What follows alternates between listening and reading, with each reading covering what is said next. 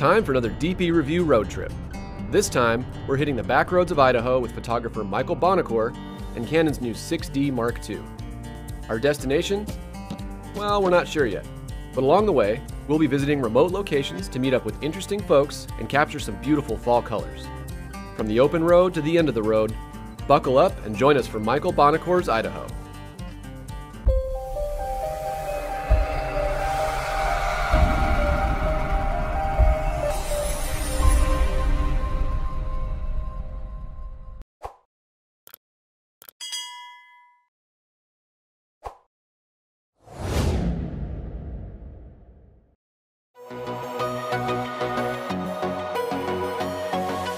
Congratulations on your new HERO Plus camera.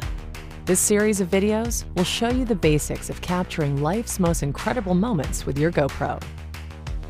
In this video, we'll give you an overview of the HERO Plus camera. To get more details about any of the topics we're about to cover, download the user manual at gopro.com/getstarted. Here's what's in the box. HERO Plus camera with integrated housing and battery, a micro USB charging cable, a standard back door, a skeleton back door, curved and flat adhesive mounts, a mounting buckle, a locking plug. Let's take a look at the basics of the HERO Plus. The camera has 3 buttons: a shutter button on the top, a power button on the front, and a settings tag button on the side. When you're recording video, use the settings tag button to add highlight tags to your video. When you're not recording, this button is a quick way to get in and out of the settings menu for the mode you're in. Camera status lights blink when you're recording. There's one on the front and one on the back. The blue wireless status light on the front blinks when wireless is on. On the back of the camera, you'll find a micro USB port and a micro SD card slot. Now, let's insert the micro SD card and charge the battery. Open the camera housing by squeezing the door closed, then lifting the latch. Pivot the latch back and up to release the back door. Insert the card with the label facing the back of the camera. Your HERO Plus comes with a partially charged built-in battery, but it's a good idea to fully charge it to get the most out of your first use. Connect your camera to a computer or other charging device with the included USB cable. For best results, be sure the camera is off while it's charging. When the camera is off, the camera status light turns on during charging and turns off when charging is complete. To get the most out of your HERO Plus, update your camera software using the GoPro app or GoPro Studio to ensure that you always have the latest features at your fingertips. Visit gopro.com/getstarted for details. To capture video, power the camera on and press the shutter button.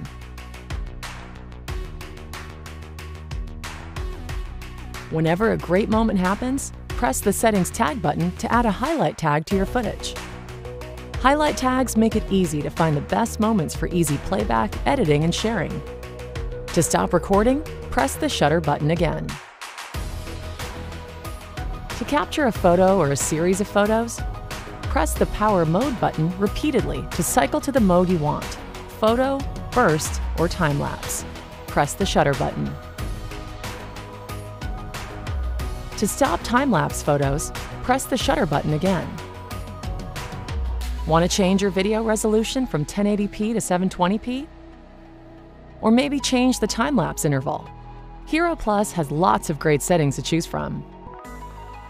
Each mode has its own settings menu. Press the settings tag button to open the settings menu for that mode. Then press the power mode button to move through the settings lists. To change a setting, press the shutter select button.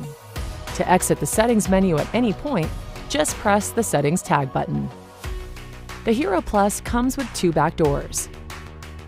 Use the standard back door in wet, dirty, or sandy environments.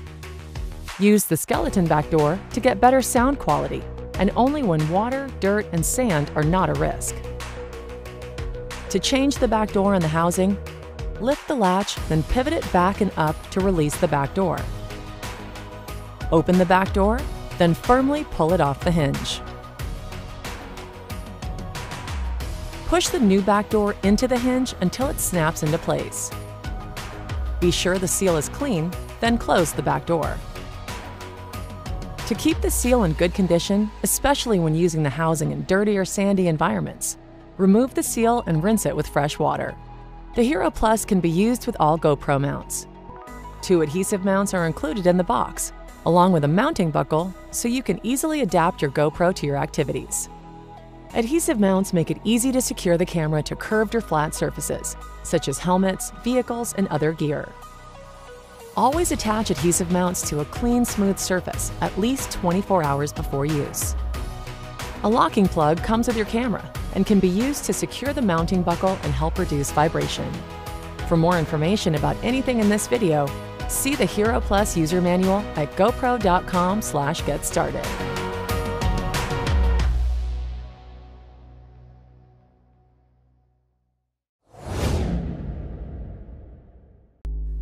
Hi, I'm Barney, editor at DPReview.com.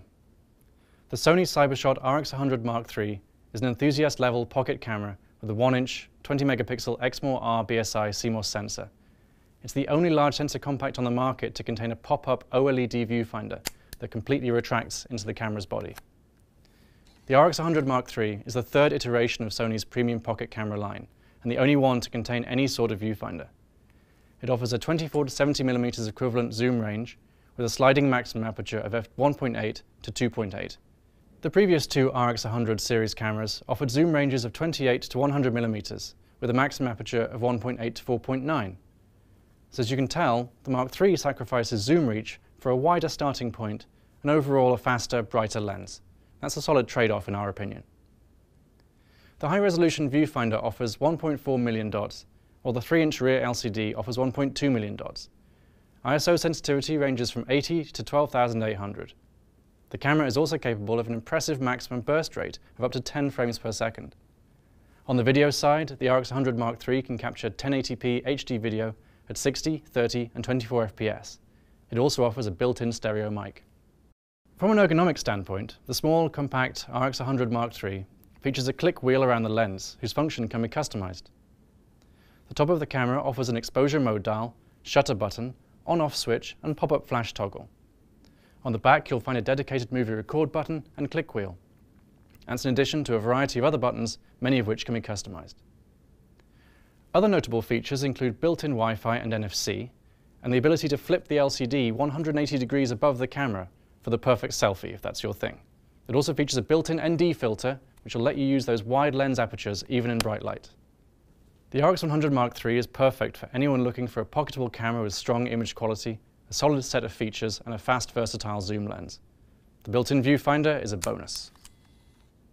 Thanks for watching. For more information about the Sony CyberShot RX100 Mark III and many more cameras besides, visit DPReview.com.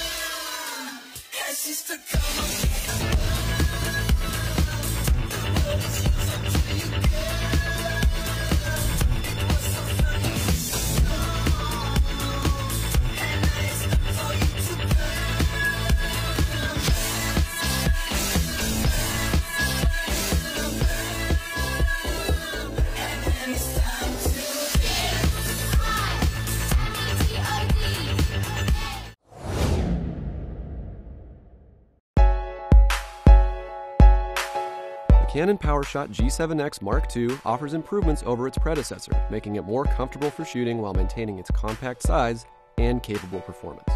The G7X II is built around a 1-inch type CMOS sensor, giving it better image quality than a small sensor compact camera or a smartphone. The built-in lens is a fast f1.8 to 2.8 24 to 100mm zoom, providing a lot of reach and decent low-light capabilities in a small package.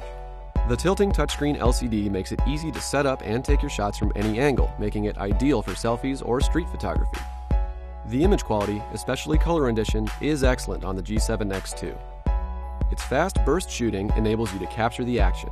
The grip is comfortable in the hand, and the control ring around the lens can be set to smooth or clicky, making it useful for both photo and video shooting. Our criticisms of the G7X II are a relatively disappointing battery life and slightly mushy fine details in JPEGs. Overall, the Canon G7X II is a well-designed enthusiast compact camera that can capture good quality photos and videos. This pocketable camera is a significant improvement over its predecessor and sits near the top of its class. For more information about the Canon G7X II and all things photographic, head to dpreview.com.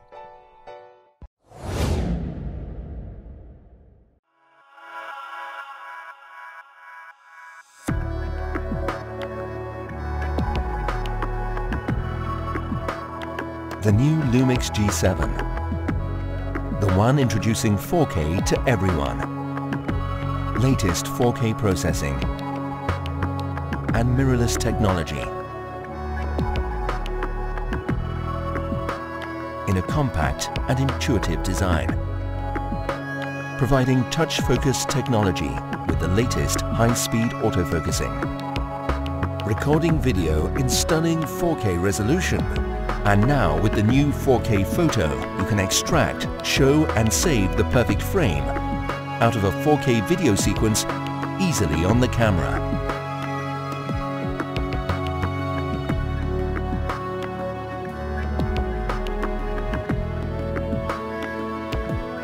Never miss a perfect moment. The new Lumix G7, the one introducing 4K to everyone.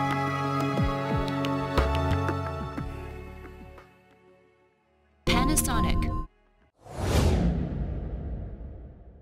Hello, I'm Dan Bracaglia for DP Review, and this is the Sony a6000 mirrorless camera.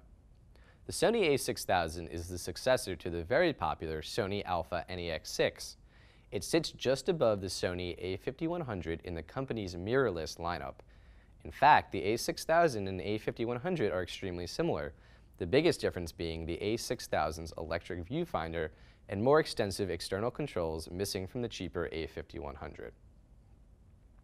The a6000 offers a 24.3 megapixel APS-C CMOS sensor and Sony's Bions X image processor. The biggest advancement over its predecessor is the vastly improved hybrid autofocus system featuring 25 contrast detect and 179 phase detect points that cover almost the entire frame. In fact, we found the a6000 to be class-leading when it comes to autofocus speed and accuracy in a large sensor mirrorless camera. The camera itself handles well with ample customizable buttons and click wheels for solid control, plus a quick menu. It offers a burst rate of 11 frames per second with subject tracking, full HD video capture at 1080 60p and 24p with clean HDMI output and Wi-Fi connectivity as well as NFC. Overall, this is an extremely well-rounded camera that offers class-leading features for a very reasonable price point. For more information on the Sony a6000 and all things digital photography, head to dpreview.com.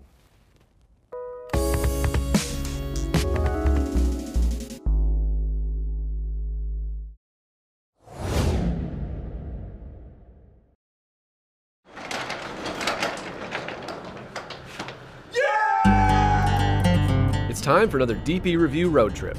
This time, we're hitting the back roads of Idaho with photographer Michael Bonacore and Canon's new 6D Mark II. Our destination? Well, we're not sure yet.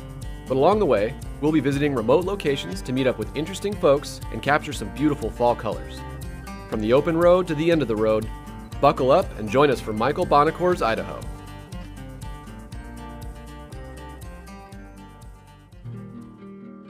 My name is Michael Bonacore. I am a travel photographer. I also run Resource Travel, which is a website where we aim to tell inspiring travel stories. I'm usually traveling about 200 days a year, but I've chosen to make my home here in Boise, Idaho. It's got incredible access to some of the most beautiful and breathtaking landscapes and outdoors that I've ever seen. The first stop on our trip was just shy of the Heaven's Gate overlook above the Seven Devils Wilderness area for a few sunset shots. All right, Michael, so the light's closing out behind us. Why don't you tell us a little bit about where we are right now? So right now we're at Hell's Canyon Recreation Area. We are overlooking the Seven Devils mountain range. In this case, we have a cool road here, so I really want to get the road incorporated with the shots.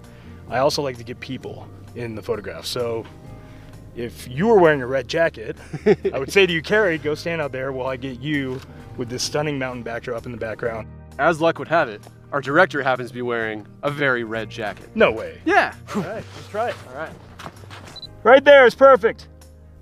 I mean, this is such a beautiful location. This is really what Idaho's all about. So I like to underexpose a lot of times, just because I find that it's easier to pull the shadows out. With some great photos in the bag, we headed down the mountain to set up camp and get some rest. When we got to Riggins, we stayed in a repurposed church camp, which was really cool. It was in the middle of nowhere, right along a creek, beautiful, quiet, you could see a million stars, absolutely incredible.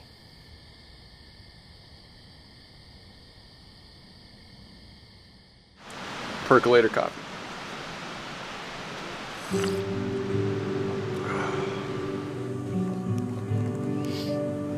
I could deliver you coffee if you want. Yeah. Coffee delivery, it's amazing. The 6D Mark II is Canon's 26 megapixel entry-level full-frame DSLR. It utilizes Canon's excellent dual-pixel AF in live view. It also features an articulating screen and can shoot up to 6 FPS in burst mode. All right, now we want them to come over here. Okay. Yeah, good boys. Guess we overstayed our welcome. Once we left Riggins, we continued north, where we hit the Whitebird Overlook. One of my favorite locations in all of Idaho to photograph, especially in the winter. It overlooks this entire valley, and it seems to go on for miles. So we got Zach up there, our buddy Zach. I really want to get this compress shot with the 85, you know, make it a little scary. He looks more comfortable standing on that rock than I did, I will say. Yeah.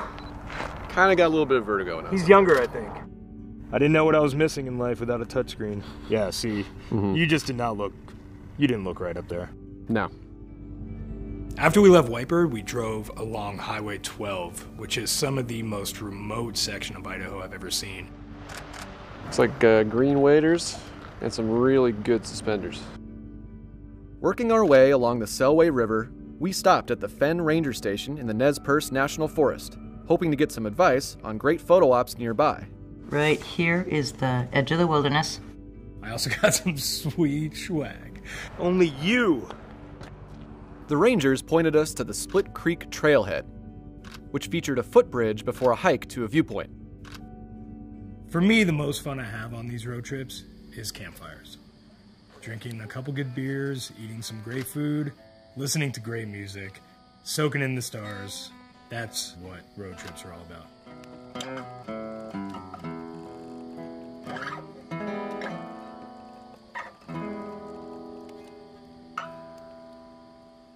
Next morning, we woke up before sunrise, and we were lucky that we did because there was some beautiful fog hanging around the trees up at the top of the hill. Early morning, I love using a tripod.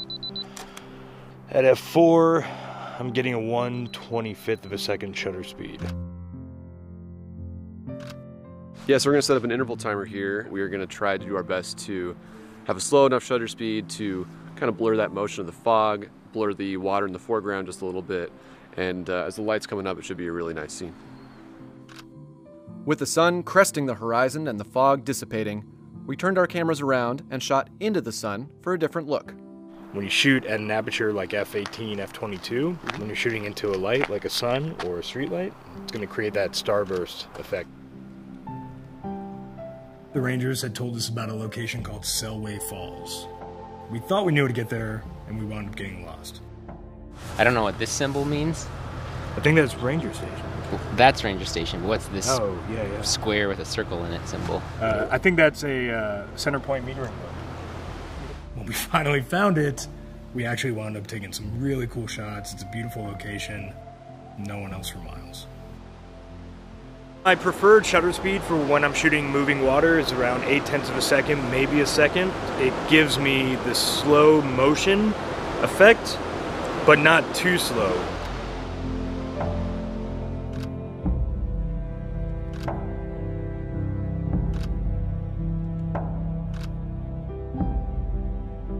After leaving the Nez Perce forest, we drove north to the town of Fernwood to meet up with Christy Wolf to check out a fire tower she's rehabbing to put on Airbnb. Morning.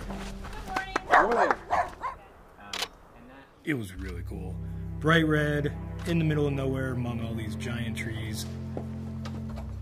All the properties are off-grid that I do, and partly that's because it's cheap land, but also because they're remote, and I really like that. And I like trying to provide an experience that people are going to love and kind of not even realize that they're off-grid. I think people don't even realize how tired they are until they have a couple days out in nature, and then are like, oh yeah, that's what it's like, you know? I mean, I go to sleep when it gets dark and I wake up when it's light. People don't do that. Christy had a book of all these old radio communications, which outlined all the emergency calls they would get.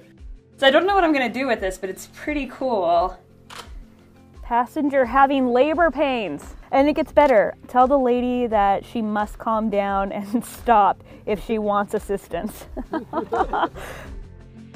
You know, I just want to keep making really interesting places, and I'm going to keep doing that as long as people enjoy it and as long as I'm physically able to.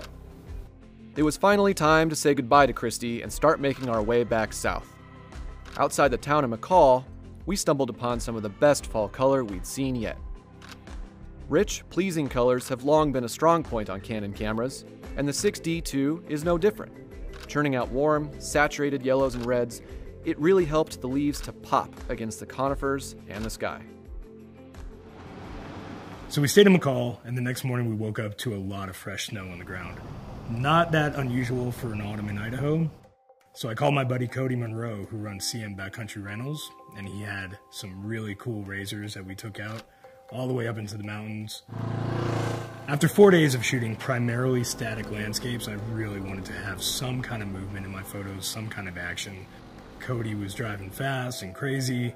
It was a lot of fun and definitely put the camera to good use in those conditions. So Michael, I can see you've got your 6D2 on the hood over there. What are you doing? So I'm utilizing the touchscreen flipped out, and I've got the camera right here on the hood, which when I use the tap to focus and exposure, it's giving me a really cool inside view of Cody. Automatically focuses on his helmet and takes the shot for me. With the snow coming down, we had a chance to put the 6D2's weather sealing to the test. Michael Bonacore doesn't need gloves to shoot in the snow in the mountains of Idaho. I do. I always switch into full manual because the brightness of the snow will fool the camera's meter, and it'll often start to turn it all gray and it looks kind of mucky and you have to push the files in post. So I basically get an exposure that I'm happy with and switch into manual. That's how you have fun in Idaho, right? That's right. What I love most about travel and adventure is sharing the experiences with good friends. Enjoying life, enjoying each other's company, and this trip had all of that, in a state that I'm proud to call home. Road tripping through Idaho with Michael was an unforgettable experience. From small towns to towering peaks and everything in between, the natural beauty of Idaho shined through in each and every image we captured. Until next time, I'm Carrie with DP Review.